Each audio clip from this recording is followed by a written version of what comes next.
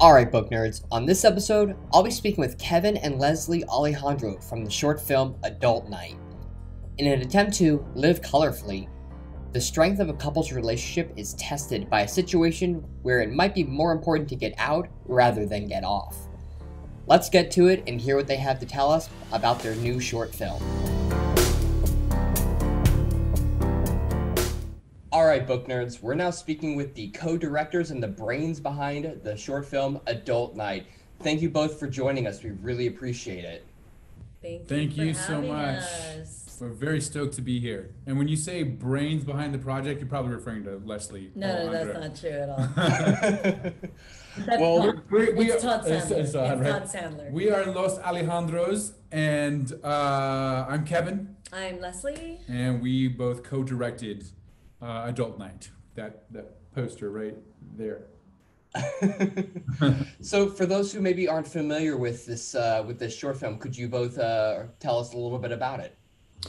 Yeah, I'll start off with saying that it is a heightened circumstantial comedy, sort of in the Judd Apatow vein, and regardless of how heightened the circumstances are, it's ultimately about love and communication. By the end of the film, we would hope that people understand that with love and the proper communication, you can get yourself through any situation. Nice. So obviously you both are the co-directors of this film. So I'm curious, what brought you both to the project? How did you both get involved in it? I'll let you start that one too because of your Vancouver story. Yeah, okay. So I believe it was the second season of Lucifer. Leslie Ann Brandt and I realized pretty quickly that we wanted to do more together. And we were looking for a project, a short film that we could shoot together during our time off.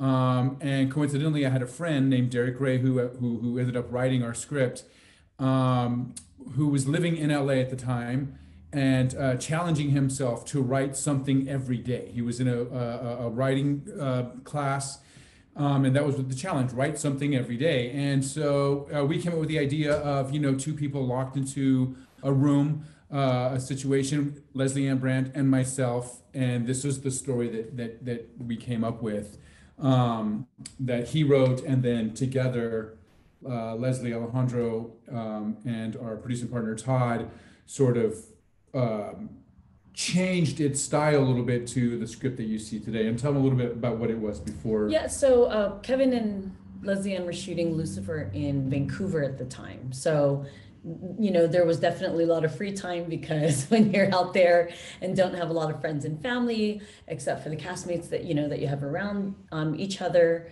they knew that they wanted to do something kind of quick and something cool that kind of went outside the genre that they had been filming for the last, for a couple seasons already. Mm-hmm. So it wasn't until we moved back to LA when Lucifer got moved to LA by season 4. So this is by, the end, the summer of last year.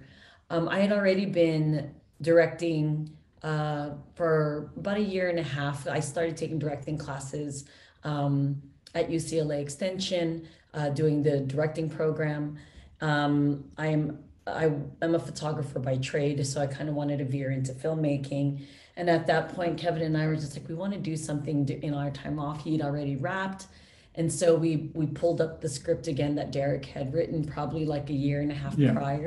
We ended up not having time to do it in Vancouver for various different reasons with, our schedules and stuff like that. So like you said, a year and a half later, we were itching to do something together. And Derek had written it more kind of like a half-hour comedy with those type of beats.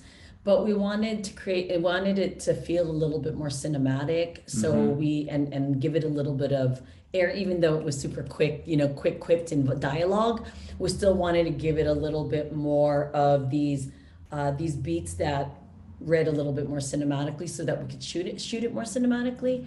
And so Derek gave us the permission to kind of massage it a little bit. Okay. And so Kevin, me, and Todd Sandler, our producing partner, we sat together and we just kind of gave it those type of beats and those moments. I can remember after we finally had come up with something, the three of us together, I sent it to Derek and was like, what do you think, Derek Gray, our writer, I sent it to Derek. I was like, what do you think about this? And he goes, wow, you guys are sick. You guys are sick. But also at the same time, it's loosely based on what, partial experience that he and an ex-girlfriend had gone through. But we really wanted, Kevin and I are Not really based, but inspired by those yes. ideas that, And so, but Kevin and I, we really wanted to own it. We were a party couple before we had our kid. We did have a kid and had to mourn this free time and this, single parenthood time of, single pre-parenthood time. So we really wanted to lean into that concept of what we knew what it was like to try and spark something after having a child together, and what it was like for, a couple that used to be a party couple trying to do something different and new. So this was kind of what formed from that. That's awesome. So short answer, long.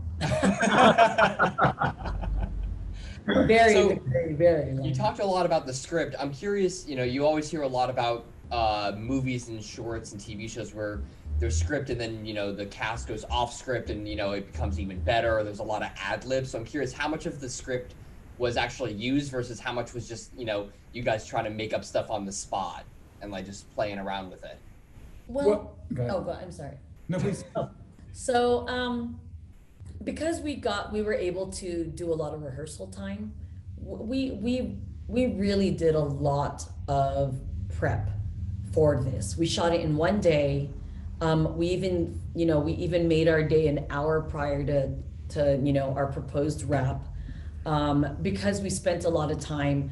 We blocked it, we rehearsed it with the actors because we really needed them to not only feel, because they had natural chemistry, but we really wanted it to kind of come out on screen, their chemistry too. So we did rehearse it a lot. So there are moments that were not necessarily originally written in the script, but some that definitely came out even through just the rehearsals that they ended up keeping as well. The fact that we rehearsed it like a play really lent itself to our improvisation during that. But once we found something that worked within that rehearsal process, we kept it. So by the time that we ended up shooting, all the stuff that we'd come up with in rehearsal, a lot of it you guys kept. We kept it, and so it became essentially part of that script. You know what I'm saying? But then also, then there's having to, film it in the actual location. We were not rehearsing in that studio location because we weren't renting it for, weeks at a time. We had to do it in different spots and kind of block these, locations in a garage or in somebody's living room or whatnot. So once they felt that space in that area, more things changed. Some things changed, like even like, in the trailer, there's a part where it's like, it was your idea. You were the one who said that you wanted to try something new, something spunky, something to make us live colorfully. Well, that was inspired by the space that Leslie found, because all that neon was already there. It was a pre-existing set that we did that was used for photography or music videos or whatever. But how so we perfect were, though. Yeah. So we were able to amalgamate what we rehearsed into, using our space as its own character as well. So that's awesome. Yeah, it was very, very organic, but a lot of it, like I said, like she said, because we rehearsed the hell out of it, it left it open to those. No, you pinky swear. No, I pinky swear. No, you got to wrap it. It's all stuff that organically even came out. that high five and her going ow, like literally in the moment, that those gave me good laughs. I loved the high five and just like ow, and then no pinky, you have to pinky promise. You have to pinky. I was dying throughout those moments. And that one is mine and Kevin and our son's thing, that if that if you don't wrap the pinky, then you're not really promising. If that finger, it can't be this finger, it can't be that finger. If that finger is not wrapped, then then that you cannot break that promise. Yes, that was one of those. Nice. So from other roles that you've done, Kevin, was there anything in particular that you got to do in this short film that you really haven't gotten to explore in other roles in the past? Absolutely, man. Just the extreme freedom to, as actors, we always try to invest a certain amount of ourselves or find what it is within ourselves that makes taking the journey into somebody else's skin more believable for ourselves, right? So this was an opportunity to, like what Leslie said, like with the pinky swears and stuff like that, to really relate to a certain part of me, of who I am, to bring out into this character. And it was a real, like, I don't really get to just kind of go with film and television, when I'm in a play and I have all that time and I have that rehearsal space and I have this time to really rediscover this whole human being and what this world is in parts of myself, that I open myself up. And so this was an opportunity to almost go back to that feeling of what it was like to be on stage, to have that month and a half long rehearsal, even though we only had a week, but it was still enough because we don't get that time with something like Lucifer, that we shoot an episode back to back to back to back to back, and sometimes double up on the same thing, that you're just kind of going with your rehearsal's done at home,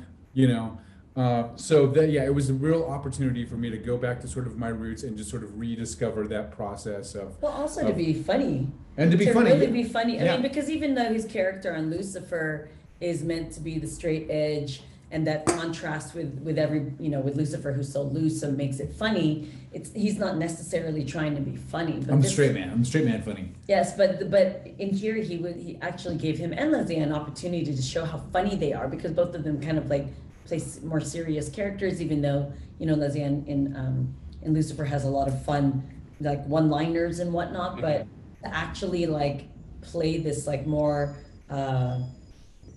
physical comedy too. I thought that was it was so great to see both of them do it, because they nailed it. I think they did it so well. Oh, absolutely. Again, I watched it. I loved it. I was laughing the whole time, and I thought it was just fantastic all around. Thank you. So how has the reception been so far for it? Where can our listeners, our viewers, see the short film? And thirdly, I know it's a kind of a 3-in-1 question. What other projects do you guys have going on right now that we can check, hope to see soon? Yeah, well, first of the next place everyone can see it is at the HollyShorts Film Festival, which is happening now. Do you know what our air date is on that?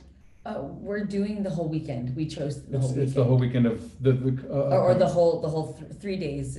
Am I saying this right, guys? Maybe we should have prepared what dates that. Yeah, I don't have the dates right on me. Pete might be able to join in on the dates, but we are doing the HollyShorts Film Festival. We're doing it for the whole weekend. I believe this is upcoming weekend, and we'll have more specific answers by the end of the podcast.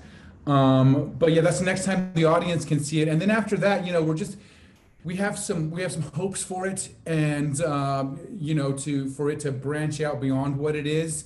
Not necessarily that story, but a concept that sort of fits into that world of love and respect and communication, getting you out of any situation. So it's inspired something beyond what the short film is.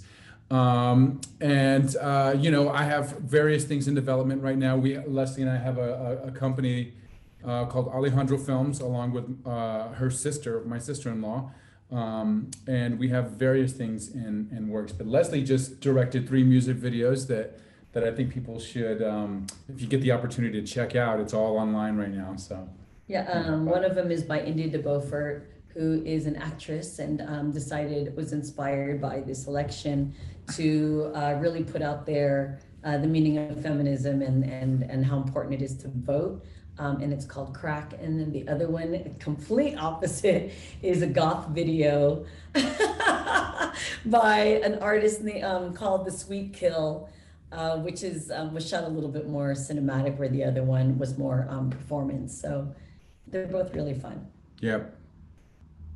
Awesome. Well, again, thank you for joining us. Do you have any parting words for, any inspiring filmmakers? I always say pretty close to the same thing when I get this question, and it's mostly because I truly believe it, and it's surround yourself with other people that you want to make movies with, that you want to tell stories with. Find your pack, find your family that thinks the way you think, but also takes you outside of your own comfort zone, that challenges you to make you better. That's what Alejandro Films is all about. And, you know, don't let anyone tell you that you can't.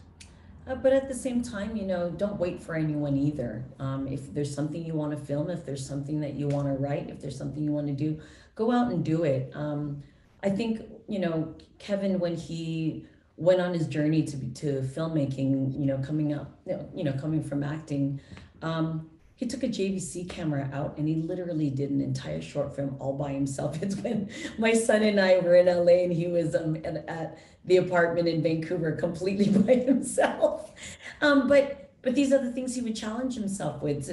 He wanted to see if he knows how to frame, if he knows how to tell a story through visuals, that he knew how to tell this type, any kind of story. And he did it, and did it all on his own. And that inspired all of us who now work all together all the time to want to go in there and do it too. So don't wait for anybody. Do it. Do it and inspire the ones who want to work with you. And educate yourself. Yes. Learn, because every single thing that you do, you will have a certain part. You will take something away from it, even if it's quote unquote bad. There's going to be something good that you take out of it. So challenge yourself to do those, and challenge yourself to fail, because within that failure, you'll take some success. I think that's some fantastic advice for our listeners, and I think it's also great advice for just life in general. Yes, absolutely. Yeah. Awesome. Well, thank you again both for joining us. I wish you both the best of luck and all the success with the short film, and I can't wait to hopefully see you both in person in the near future. Yes, absolutamente. Thank you so much. Good to see you again, man. You too. You too. All right. Take care. All right. Bye. Bye.